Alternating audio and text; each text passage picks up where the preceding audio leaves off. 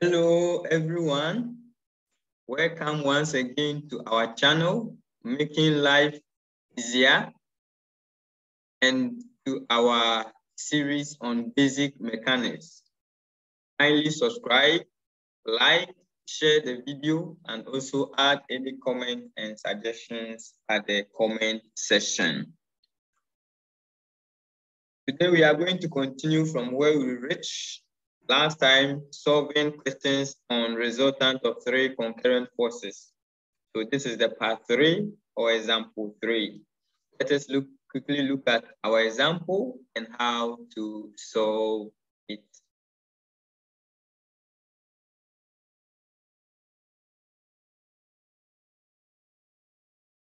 Determine the magnitude of F1.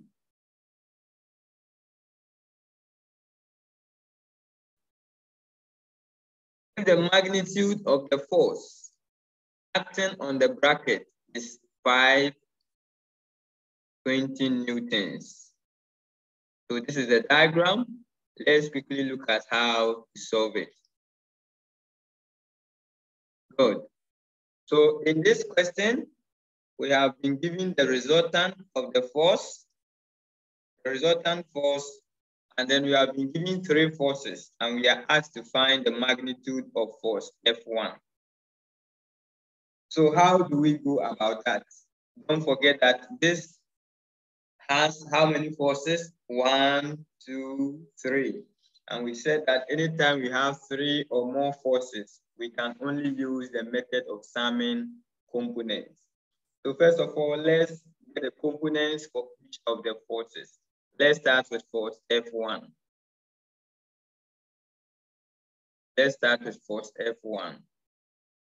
For force F1, this is our F1. It is making an angle of 40 with the x-axis. So it means that, don't forget that our directions still remains the same. This side is positive, this side is negative, this side is negative, this side is positive. So we said that we will move from where the force is applied to where the arrow is pointing. So we are moving from this point to that point. Therefore, we are going to move this distance on the x-axis and this distance on the y. And you can see that this distance is in the direction of our positive in the x-axis, and on the y we are moving up also, which is positive. So this side will be positive, this side will also be positive. But now let's look at the angle. This angle is adjacent to the x-axis. So it means that our force in the x-axis is going to be cos. It means that our f of x1 will be equal to f1 cos 40. And from there, we don't know f1, so our answer will be 0.760 f1. Let's look at the y component. The y component is now facing our angle. This is the s component. Our y component is now facing our angle. So our y component f of y1 will be equal to f1 sine 40. But don't forget that we are saying that they are all moving. You'll be moving in the positive axis. X will be positive, y will be positive.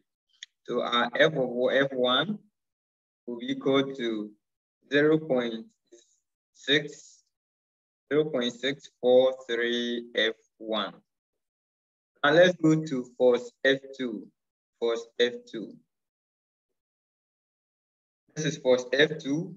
So we want to move from where the force is applied to where the arrow is pointing. So it means that we'll be moving this distance and then we'll come here. So you can see that this distance on the x is in the direction of the positive. So we are going to get this side, our x will be positive. But y, we are coming down. We are coming down. We said that when we are coming down on y, it's negative. So this side will be negative. Our y will be negative, but our x will be positive. The angle here is adjacent to our x. The angle here is adjacent to our x-axis. It means that the x-axis is going to be cos. So for F2, our x-axis is going to be Fx2 is going to be 620 cos 30. And that should give us 536.9 newtons. And then we can do the same for y. So our Fy, don't forget that we are saying that it's going to be negative. So we have negative 620, but the angle is facing our y. So we are going to get sine 30, and that will give us negative 310 newtons.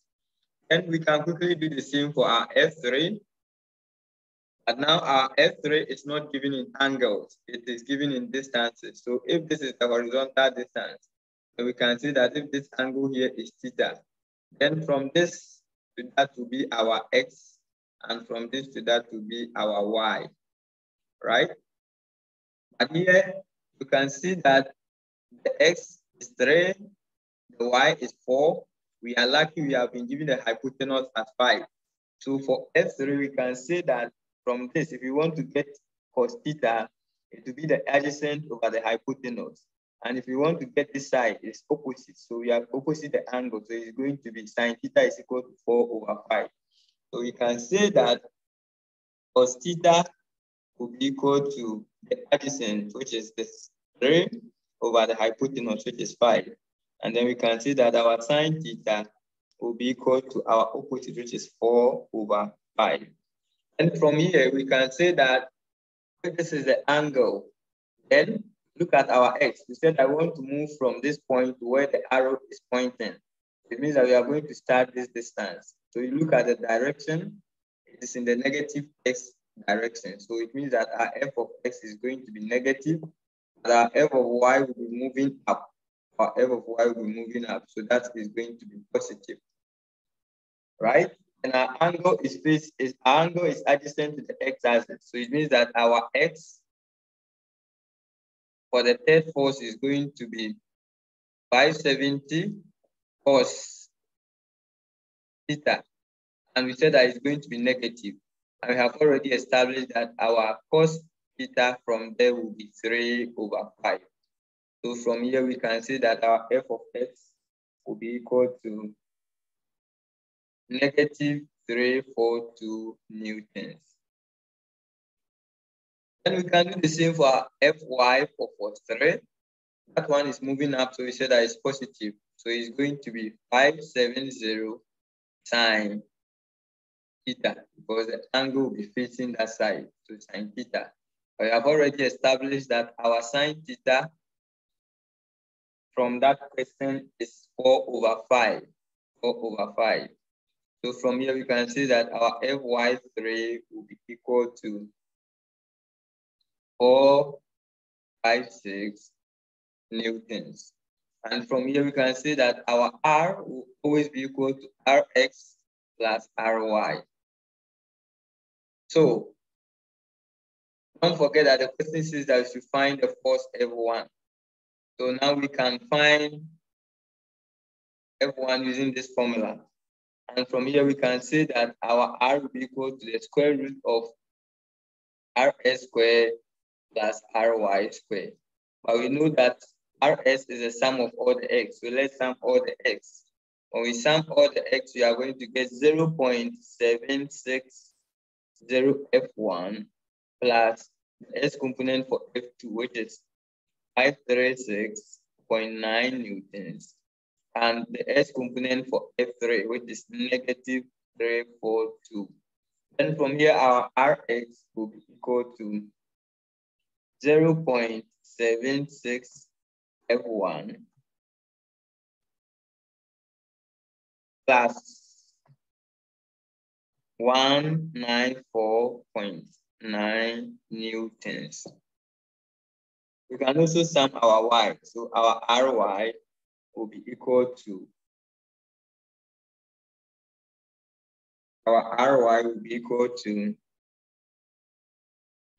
0.643 F1 plus negative 310 plus 456.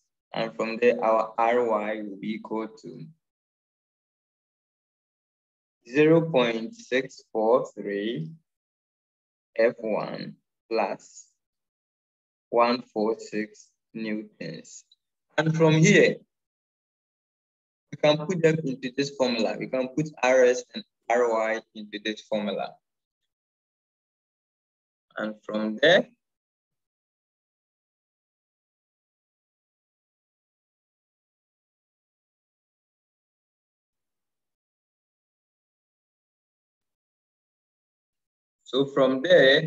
we should be able to calculate for our F1.